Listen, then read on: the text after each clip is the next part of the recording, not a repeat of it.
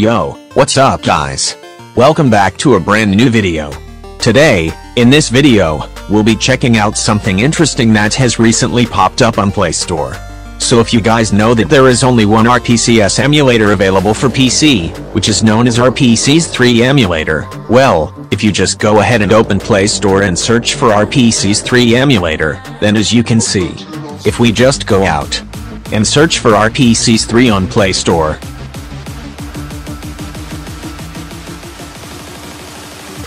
then you can see Ps3 Emulator Early Access. And it's not created by the official Ps3 Emulator team. If it was, then there would be name right here. But anyways, if we just go out and check out the above section. So this is around 105 MB, which is really a lot. And if you just go out and take a look at the screenshots, these are the screenshots of Ps3 games running on, apparently this app, which I'll check out later on. But anyways, we'll just go and click on install. It also does not have any kind of reviews as it is currently in early access. So, yeah, we can only write feedback to developers. So, first of all, let me tell you guys that on our Ps3 official Discord, there is no Android section, so there is no Rpcs3 emulator for Android.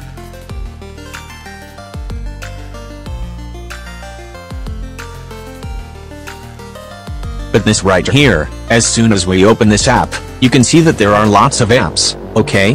So it's just basic all-in-one emulator. So it has PSP, PlayStation 2, PlayStation. There is no PSP section, of course, because it is big, because our Ps3 team did not release the Rpcs3 emulator for Android. Alright, it looks like Lemurd. Bro, if you guys don't know, then Lemura is also an all-in-one emulator, which can also emulate Nintendo 3DS. But as you can see, these sections are available in Lemuroid as well as, I guess, in the Rpcs3. Yeah, so it is the same format, which means that this is a fork of Lemura emulator. So it's completely fake. It cannot emulate Ps3 games on Android. I would not recommend you guys to use this app at all because it's just fake. I have just loaded in PSC game on my Android device. So let's just go ahead and click on use this folder. So let's see if it can detect PSP ISO files. It's just loading just like Lemon Out Emulator, which is very sad to see because these guys have added so many ads in the app, whereas Lemon Ad is just open source, ad-free, and very basic and more optimized than this, because this is literally of 100 plus MB. So please do not use this app. Instead, use Let Me Write, because this is not the Rpcs3 emulator for Android.